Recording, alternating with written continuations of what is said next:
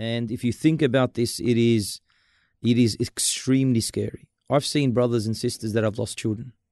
Wallah. And it is a test that I wish upon no one.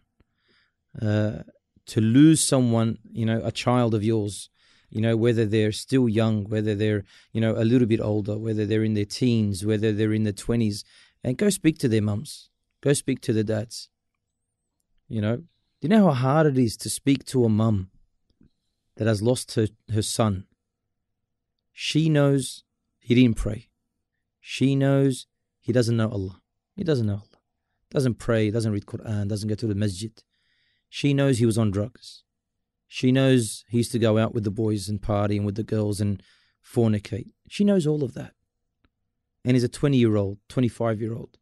And to all the brothers listening, this is what's, can you imagine this going through your mum's mind? And he dies. And she's upon salah. She's upon good. Do you know what her aim in life is? To get to Jannah.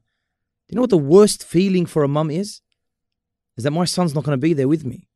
You've lost him in the dunya. And you've lost him in the hereafter.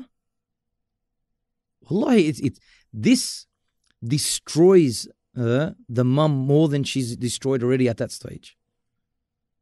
You want to see an old man cry tears, not because he just lost his son, because he knows that his son was not upon good. And for the parents, then it's too late. What kind of dua are you going to make? Oh, Allah have mercy upon him. That's as much as you can do. And then what?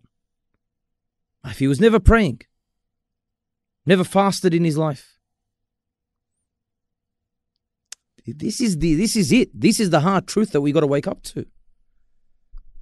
And it's not a shock tactic. It's a reality. Wallahi, this is reality. When you're seeing your kids go down a path that's not pleasing to Allah, before losing them in this world, you've lost them in the hereafter. Albayan Radio, the voice of Ahl Sunnati wal Jama'ah.